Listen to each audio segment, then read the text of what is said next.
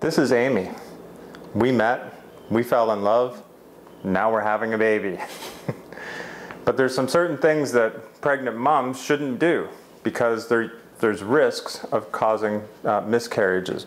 And one of the things Amy hasn't done is eat any deli meat or smoked salmon or foods that are refrigerated, ready to eat like that. They can carry a bug called Listeria monocytogenes, and you may have heard that there's an outbreak going on in Canada in which I think it's up to 19 people confirmed and suspected dead now. There's some serious questions that need to be raised about this. First, how much information were pregnant women receiving? There was information on websites, but does that get out to the general population? Probably not. What about nursing homes that were serving these products, which is where many of these people died? Again, government advice is don't eat this stuff, or maybe you should avoid. People who work in nursing homes say, we've never heard that. So there needs to be a real strong effort, much more aggressive, to get information out there. Second, what did health officials know and when? The first death was in June.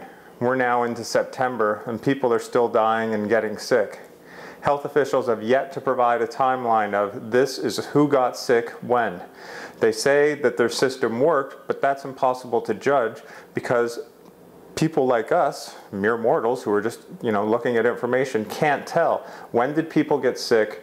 When were tests done? When was the public advised? And there's a lot of holes. Finally, Michael McCain, the president of Maple Leaf Foods, which is where these products have been provided, he says that the buck stops with him and he's responsible. Well, and they also say that they go far beyond government regulations and do up to 3,000 extra tests a year to look for listeria, and I believe they do. But in the interest of public health, release that data, make that data public to provide confidence to Canadians and others that the foods that their families eat are safe to eat.